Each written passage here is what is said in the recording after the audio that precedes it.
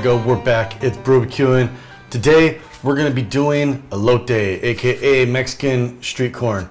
Do it straight on the cob, throw it on the grill. We're gonna be doing this two ways. We're gonna do it like more traditional style with like some mayonnaise, which I know sounds weird, but trust me with this. And then some hot sauce, cilantro, maybe a little cheese on there. The other way we're gonna do it is we're gonna smash up some of these bad boys, Takis. We're gonna throw some hot sauce on there, roll it, the mayo, throw the Takis on. It's actually really good, a neat little surprise. So let's get to it. So the technique for this is basically what we're gonna do is we're gonna take our corn in, and I like to just take off the first few outer leaves just to be done with it.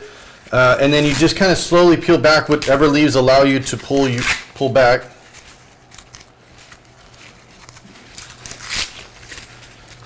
And you don't want to go all the way off. You just you're going half, you know, 3/4, almost all the way to the bottom, but you're leaving those leaves on. So we'll do this around the whole thing here.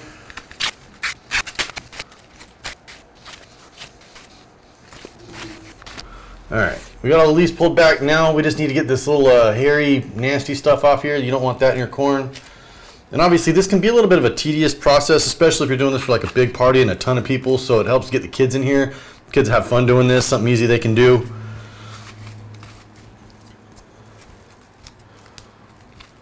It doesn't need to be perfect, but this is about what we're doing. If you have extra, these little strands aren't going to really hurt anything. So now that that's done, we just kind of apply those little leaves around the whole thing. All right, we got our corn. The last step here is we're just going to soak these in a pot of cold water for, I don't know, 5-10 minutes. That's just going to help these not catch on fire. The other thing is if you're cooking over like a live flame, the husks after they dry out can possibly catch on fire, so you want to keep an eye on this. So we'll just let this sit for about 10-15 minutes. If you don't have time for that, just run them under the faucet for a second and just get some water in there, and that'll help the moisture stay in the corn and help them not quite dry out as much. So let's get these things on the grill. Corn's been soaking in the water for about 10 minutes. We've got it dehusked. We're making elote again. This is one of those things, it's like I said, Mexican street corn, the corn you get at like at a fair, the only way I'll ever eat corn anymore. So these are just going straight on. We have the grill on like kind of a medium low. This is going to take probably about 30 minutes. We'll just get these on, and we're going to rotate them about every 7 to 8 minutes just to kind of make sure that, you know, well, number one, you want to make sure the husks aren't catching on fire, but number two, just to, you know, rotate it, get a nice even cook. So see you guys in a few. Elote is done. Check these things out. They look absolutely incredible. This is exactly what we're looking for. Got nice char on the corn here. If you touch it while it's on the grill, just really quick because it's hot, you should feel the corn kernels give a little bit, and that's what lets you know that it's done. But yeah, these things are looking absolutely amazing. So we're gonna get these things off, let them cool down so we can actually touch them, and we'll get these things assembled. Elote is done. This is how this is going down, all right? We got our corn here. The cool thing about this, doing it this way with the husk still on, is when you peel the husk back, you can leave it on, and it kind of just creates a little handle for your corn there. Right? Perfect. So, traditional elote first. We got the mayonnaise, like I said. I know it sounds weird. It's a thing. I'm not even a big mayonnaise person. Don't really like it, to be honest, but this is like probably the only time, this and tuna are probably the only time I'll ever eat it.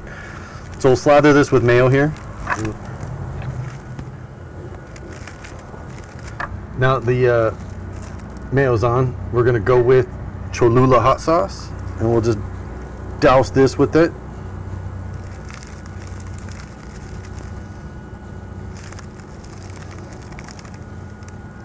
Now, I usually have cotija cheese. It's like a crumbly Parmesan style cheese on hand in the fridge. Somehow I managed to run out and not even realize it. However, Parmesan cheese works just as well. I think the cotija is just a little saltier, but this works just as good. We'll just give this a liberal coating while making a giant mess. All right, now that we got all that on, fresh cilantro goes on. And last but not least, a little squeeze of lime. And there you have your traditional elote. Tons of flavor, so amazing. Now time for that Takis one. What I did here is I just threw some of the Takis in a Ziploc bag. You want to get all the air out of it, at least as much as possible here. And then leave just a little opening in the bag so when you're smashing it, it doesn't explode. So I got a big rolling pin here. We're just going to mash this as much as possible. So if you've never had the Takis, they're like a tortilla chip in a roll form. They just kind of roll it up and fry it like a tortilla chip, but they're like, I don't know, spicy and sour and just really good. They're like a Dorito times 10. So what we're going to do now is we'll just dump this onto the cutting board.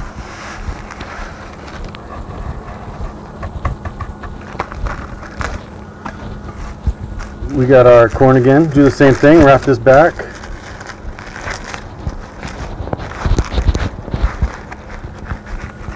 All right, then we're going to go through the same process. We're going to do the mayonnaise. All right, we're going to add a little bit of that Cholula on here. And what this is basically going to be is that binder to stick this to the Takis. And we're just going to roll this over. Do the same thing, one last little lime here. Coat this. And there you have it. Taki elote. Stuff's amazing. So, that's round 2. I know I said we were going to do 2. Let's kick it up a notch. We'll go 3. See what we got in store for this. Here we go. Last but not least, barbecue corn, right? Got some Sweet Baby Ray's here.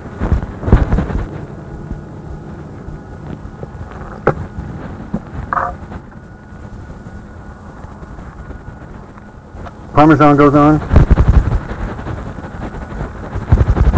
Now, I tried this the other day, kind of prepping for this video, and I'm not gonna lie, I was pleasantly surprised at how good barbecue on corn is. So, and then last but not least, we got the cilantro. There you have it, elote 3 ways. We got the traditional, the mayo and the Cholula, cilantro, a little lime juice. We got the Taki version, and then a little more American style, we got the barbecue. Definitely recommend you trying these. You will never go back to the way you cooked corn before. Grilled corn is by far the best.